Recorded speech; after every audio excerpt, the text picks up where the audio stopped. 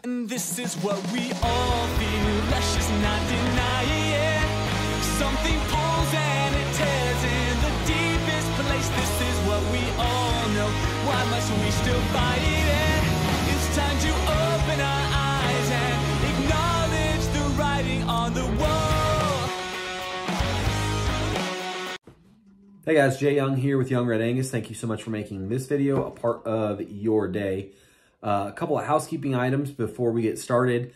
The bull sale is fastly approaching. In fact, it's this Thursday or Wednesday and Thursday.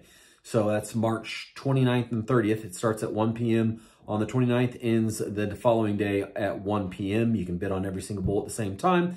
So if you are into regenerative agriculture and you have cows, or if you're not into regenerative agriculture and you have cows, check us out by clicking the link in the description of this video, or you can search us on DV Auction, Young Red Angus, or search us on the interweb, youngredangus.com.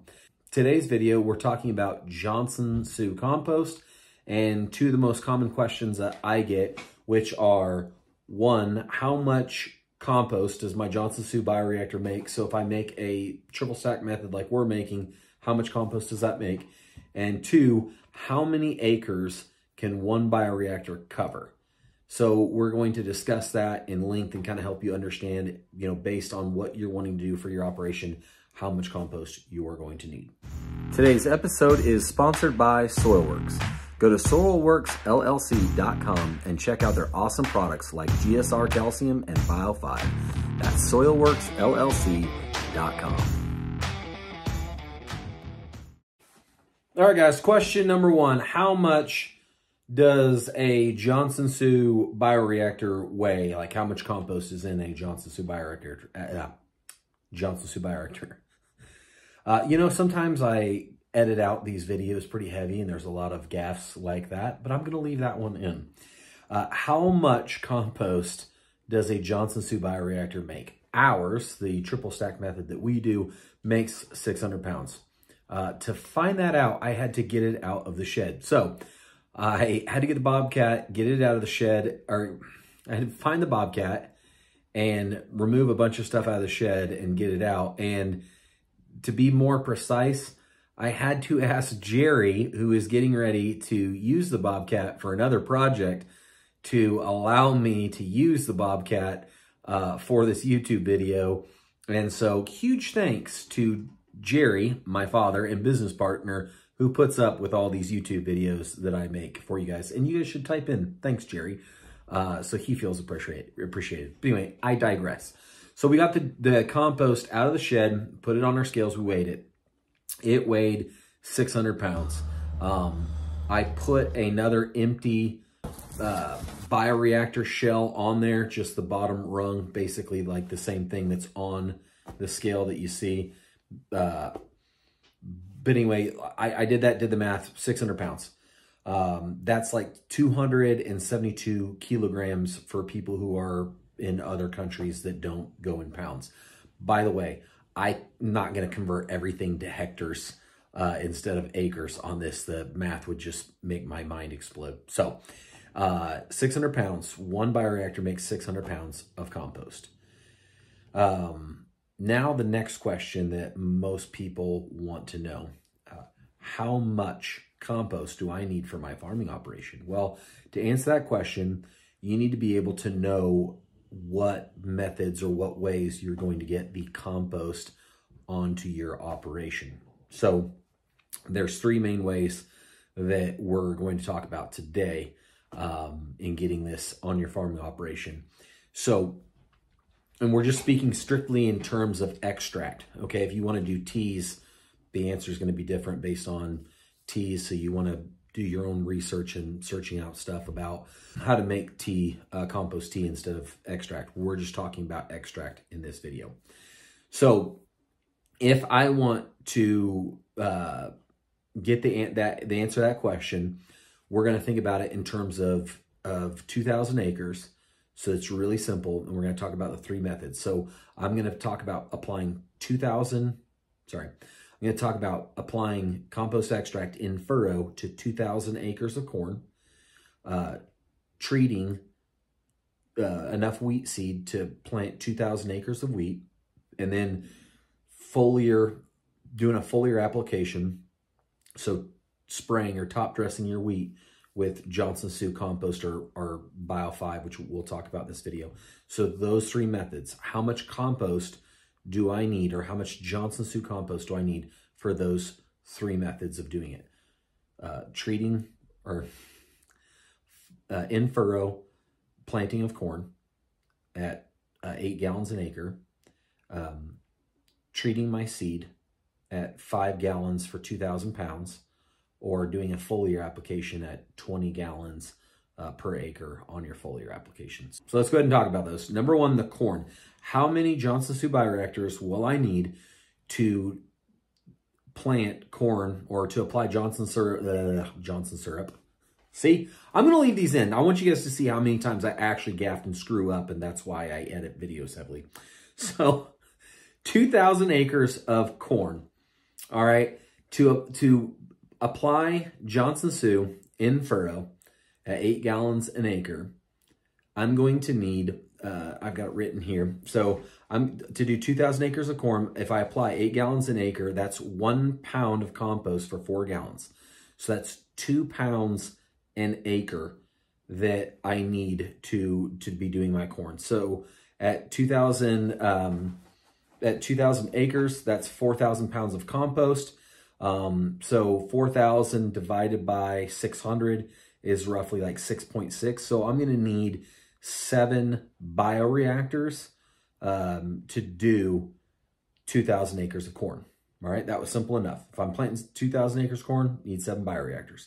To do a seed treatment on the wheat, if we're doing 2,000 acres and I'm planting it at 40 pounds an acre, that's 80,000 pounds of wheat I need to treat, okay?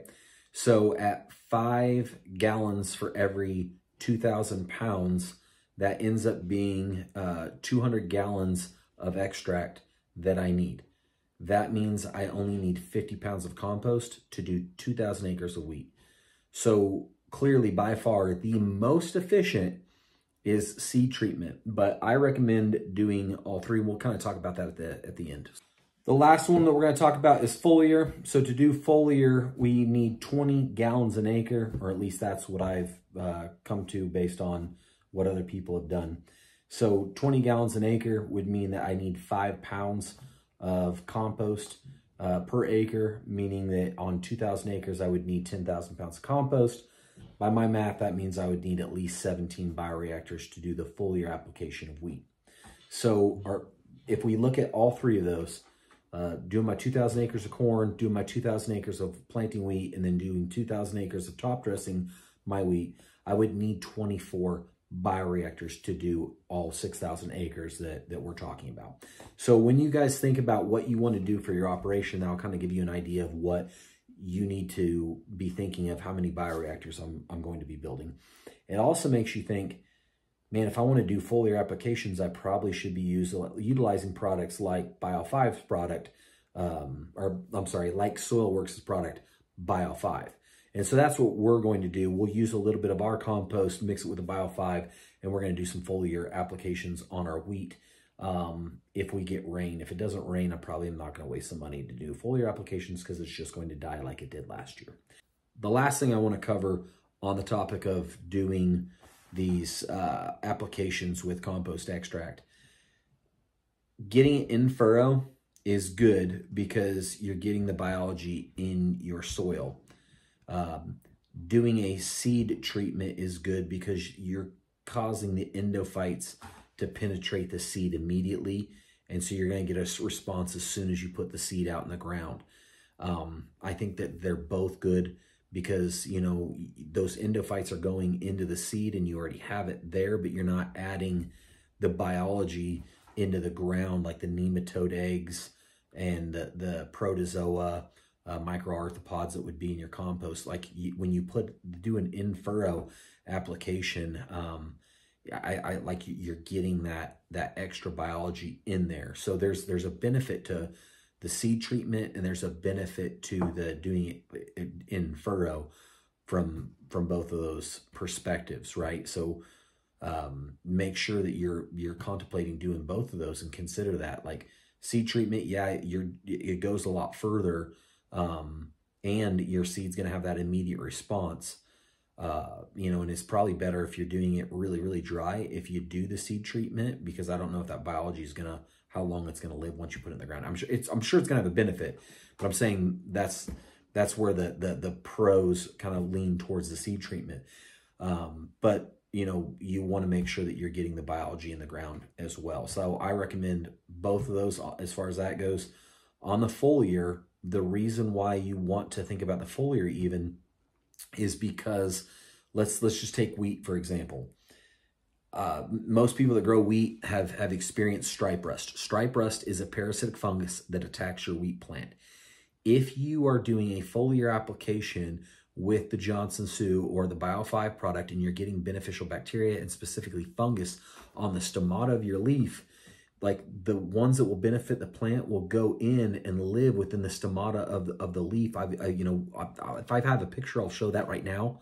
But anyway, those fungal colonies will live within the stomata of your leaf, and then they will kill stripe rust. So then you don't have to worry about spraying your wheat for stripe rust, which a foliar application at $5 an acre is way cheaper than a application of fungicide to kill everything, not just the stripe rust.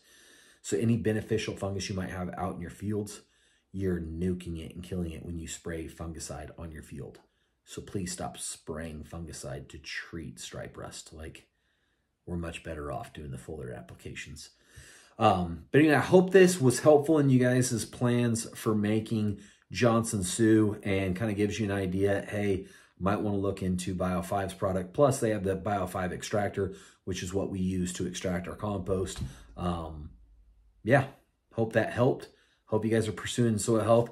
Don't forget about the bull sale, March 29th and 30th, and make sure you go to soilworksllc.com. Thank you guys so much for watching today's video. Thank you for pursuing soil health, and thank you so much for all the encouraging comments that you guys gave me in last week's video. I was bringing up how I'm getting burnt out and how, like, what I do, like being thankful, that keeps me on a positive trajectory. And I got so many comments of people encouraging me, and that meant a lot to me. Like, I was thinking, hey, I'm going to encourage people that might be burnt out, and you guys reached out and encouraged me, and I really appreciate that. So everybody that ever writes me an encouraging message on YouTube, I really, really appreciate it. It means a lot to me. So yeah, thank you. Thank you guys for everything you guys do that are subscribed to the channel, that watch, and that encourage me. Appreciate you guys. Keep pursuing soil health, and keep loving life. Catch you later.